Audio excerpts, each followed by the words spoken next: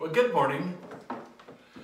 Our series of lessons on the life of Christ takes us to biblical stories that give us an opportunity to look into the personality as well as the miraculous aspect of the Son of God.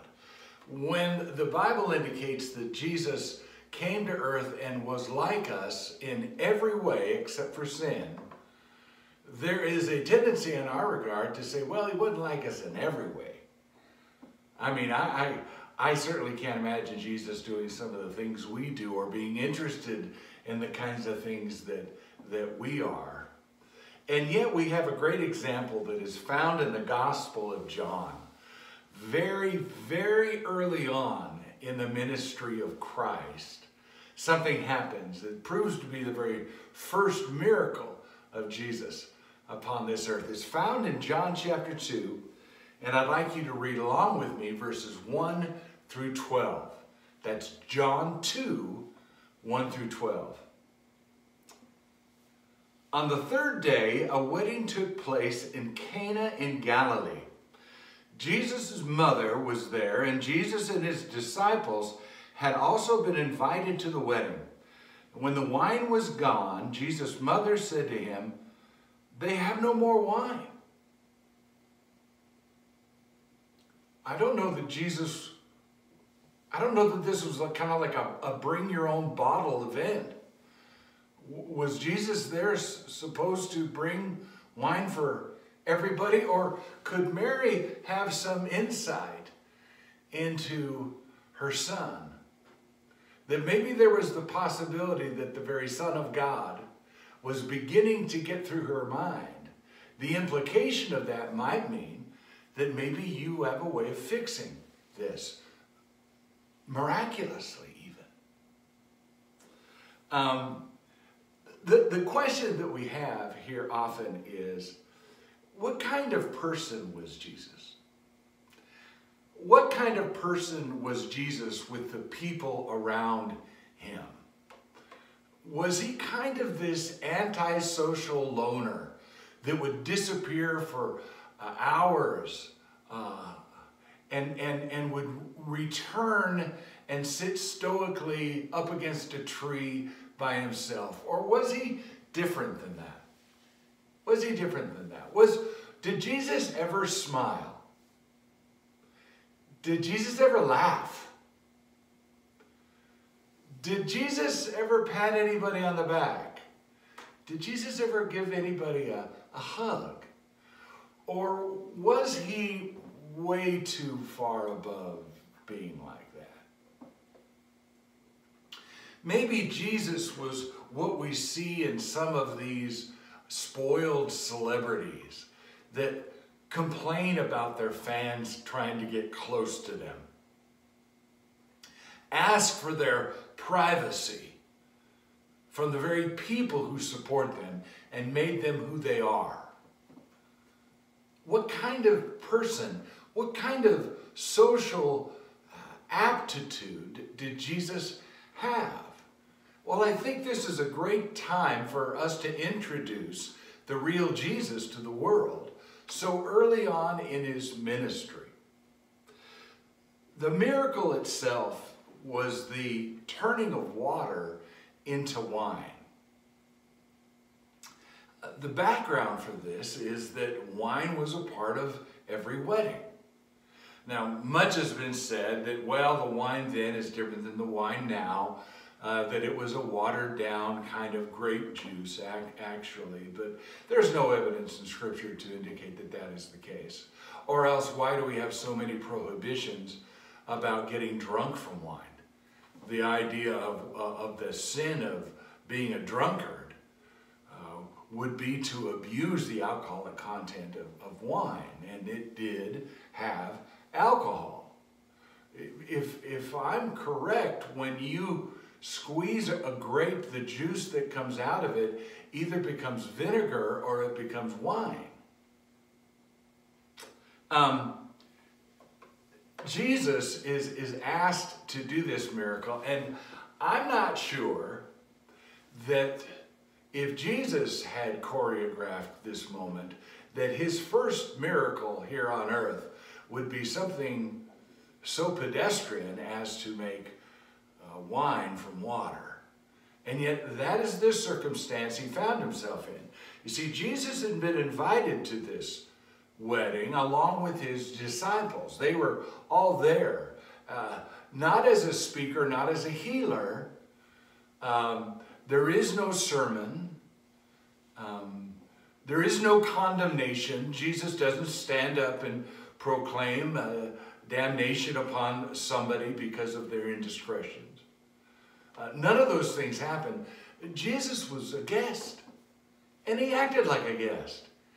And he was respectful, but I believe that Jesus pretty much blended in to the background along with his mother and his disciples, not isolated and not trying to be aloof, but rather Jesus was one of the guests at this celebration.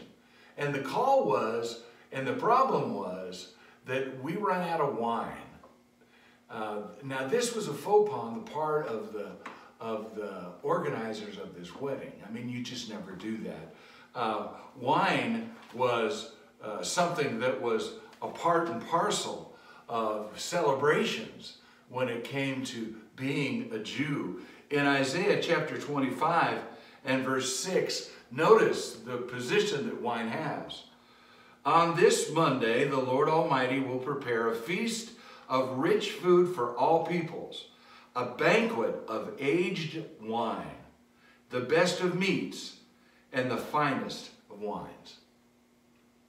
So our connotation here in the 21st century is very much different than what occurred back into this time. And if there was a missing gleam in the eye of Jesus, because this was his first miracle, we have no indication that that's the case at all. Now, the miracle worked, and many sermons have been preached about how water could turn into wine and what kind of water it was. I mean, it was wash water. It was wash water. It wasn't coming from a clear creek somewhere. It is water that had been used to wash. Silverware, plates, hands, faces, feet. We're not sure, but that's how it is described. And the amount of water that is being used seems to indicate that that was a lot of wine for a group that had already drank all the wine that was there. Now you can walk away with it, whatever judgment you want, but clearly the miracle of Jesus was sufficient to the task and would identify him as being somebody very, very special in the eyes of God. Now, there is dual purposes to this miracle as we read about it in John. Number one, I think the miracle was given to be a blessing. Just the sensitivity that Jesus had for the mistaken etiquette that had been made by the one who was providing the refreshments for this wedding. I think Jesus felt sorry for her, and because Jesus could, he involved himself in perhaps taking the pressure off of her. I don't think the point was so that everybody could have more wine as much as it was to have a compassionate care that she could be able to save face if Jesus was to intercede. And number two, I think that this miracle was to be a sign, primarily to his mother and to his disciples. It's the first introduction of much more that will come down the road. It is the first glimpse behind the curtain of who Jesus really is and what Jesus can truly do. Jesus exemplified how to bless others, and he did it through relating to the needs of the people around him. I think he enjoyed the wedding. I think he enjoyed and laughed and had admiration for the family and for the blessed couple. I think all of those things were happening here. There are ways that we can be a part of such a celebration, and sometimes it causes us to not put our needs first. I think we need to be relaxed in the company of other people, even if they're people we don't know very intimate. Jesus portrayed, and I think we should try as well, to be comfortable with the people that are around us. And I don't mean pretending. I mean truly to be interested in what's going on in their lives. Wanting to hear their story is much more interesting to me than for somebody wanting me to relate my story. I'm very much more interested in what's going on in other people's lives. It takes a lot of energy to pretend to care. And so I think Jesus truly did care. Socializing is an energizing and satisfying kind of experience. Being uptight and uncomfortable is draining.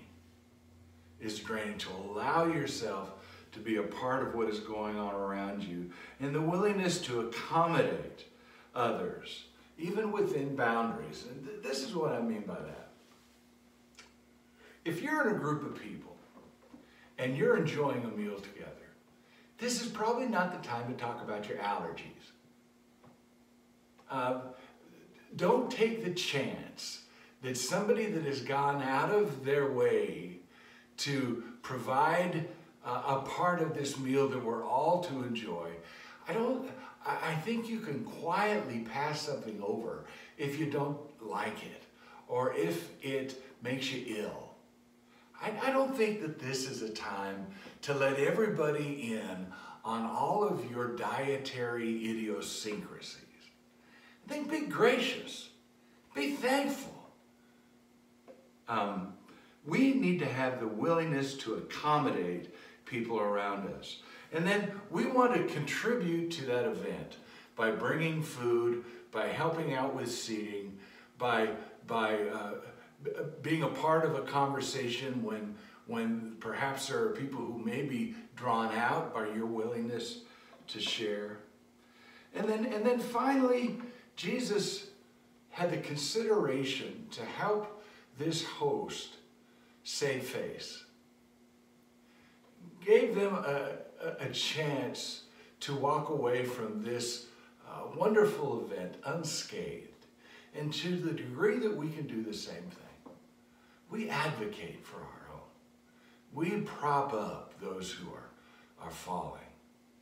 The idea of coming to an event, you being the event planner of a wedding, and for the caterers to never show up, or for the flowers to never show up, or maybe the preacher didn't remember what was going on. All of those could be opportunities for, in such a rigorous ceremony as a wedding, a real chance for you to feel blamed and depressed if everything doesn't work out perfect. But things don't have to work out perfect. And particularly, we don't need to add fuel to the fire of somebody else's having lost face. All right, just one day in the life of Christ. But it tells us a lot about who he is. And I love the fact that this ministry of salvation, grandiose, filled with tragedy and rejoicing, happens and begins in such a way that we can relate to. A social event where Jesus ends up showing us who he really is.